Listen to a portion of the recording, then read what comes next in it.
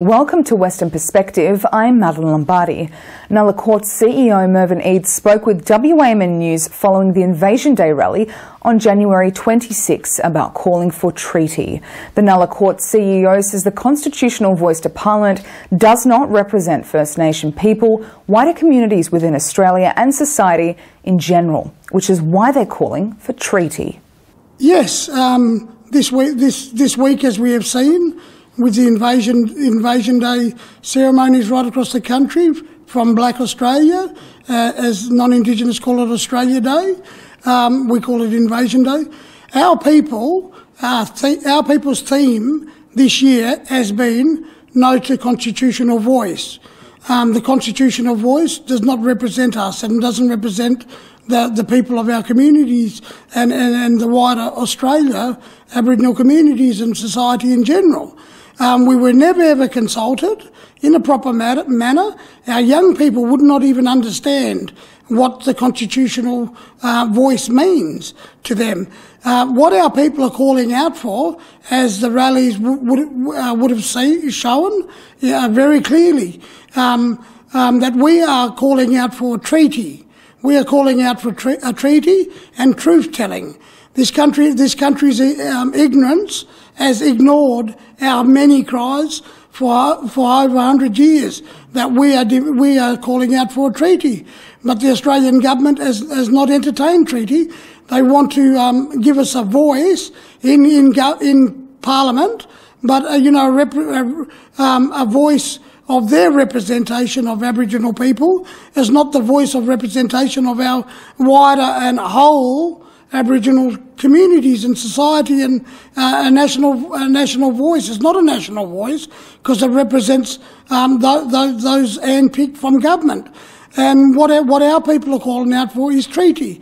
One of the only countries in the world that has been invaded and no treaty done with us at all is Australia. We are calling out for treaty and truth-telling, and that's a clear message that has been echoed throughout Invasion Day rallies right across the country. Can Australia afford a treaty? Australia needs to afford a treaty. Can they afford one? Well, the 12th most certainly can afford a treaty. The 12th richest economy in the world. Yes, they can afford a treaty with the sovereign First Peoples. Let's not get away. Let's be real and let's talk truth-telling. Australia is just over 230-year history. We're talking about a people that have been here for 80,000 plus years, and and we have a constitution that they don't even recognise within our law and culture. The Australian government refused to even recognise or acknowledge that. The oldest culture and the oldest people in the world is us. But we do have a constitution of law and culture, and and that was the way of our people and our customs for 80,000 plus years as the oldest people in culture in the world.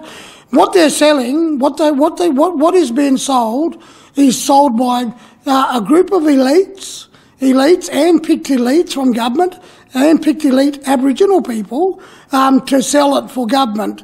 But we have not been. We are not in the picture. This has been dictated upon us. If you are in the picture, at least actually grassroots people in the picture, how would it look like? How would the voice to Parliament actually look like? Well, Michael Mansell says it well from Tasmania. He says it well. Have enshrined in Parliament two representatives, senators from every state, two representatives, Aboriginal senators from every state. So it's enshrined. Because at the moment, you don't need a third chamber, but instead ensure that there are Indigenous people actually in Parliament from each state, a bare minimum. Absolutely, and from what Michael Mansell has laid out, yes. And that could be a balance of a vote against us or a vote for us from our own people to say, yes, this is right, or no, this is wrong. But what they're offering us is a voice to Parliament where it doesn't have to become binding. It doesn't have to become, legally binding or law implemented through the voice. They could just ignore the voice.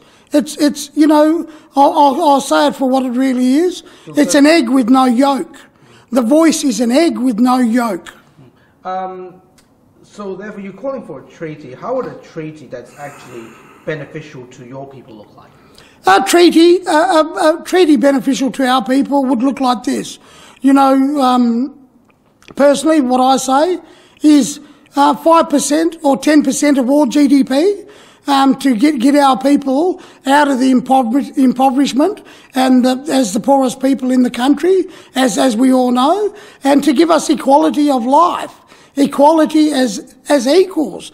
Because at the moment, the 12th richest economy in the world, and yet the sovereign people of this country are the poorest people in our own country. How can that be? When, the mining is booming all around us and everyone's growing, the mining, everyone's booming, but there's no taxes or no nothing given back to our people. What they have given us is native title. Native title has taken away more than it has given to our people. And what I see in this constitutional voice and being enshrined in the Constitution is power and control over the people within the Australian Constitution. So they've taken our land with native title, and with Constitution they will take away our rights as sovereign people and our independence away from their Constitution, and they want us binded to their Constitution so they will have power and control over the people. But there's already a lot of debate on the voice itself, whether it should or shouldn't. So what's the possibility of actually even having consideration of a treaty, given that there's already so much fight on the voice itself? Yeah, well, there's so much fight and there's no bipartisan agreement with the voice as we... Do you afraid that it's going to get stuck, that we're not going to get anywhere at all, either with the voice or calls for treaty, based on what you see now? Oh, it will get stuck. It will get stuck.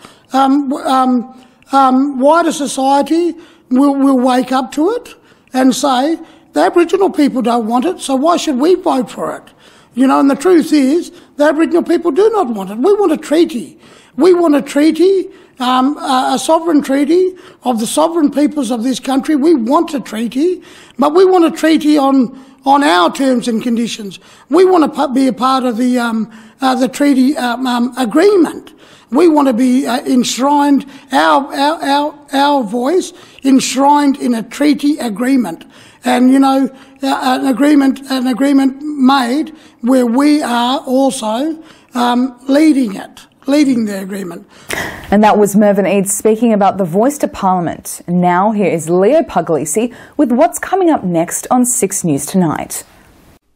Thanks, guys. On 6 News, multiple people dead as flash flooding hits Auckland, Israel to boost their military forces after several attacks, and David Honey vows to fight on in the WA Liberal Party leadership spill. Watch live right now on our YouTube channel and our website, 6newsau.com.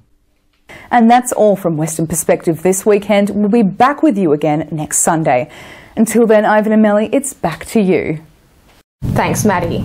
And that's our weekly news and current affairs. We have the latest news on our website, wamnnews.com.au. Don't forget to subscribe to the WAMN Extra News Club so we can continue our work in the community. Full details on wamnnews.com.au/news/extra. From Melly and myself, wish you good health, good night, see you next Sunday. Thanks for watching.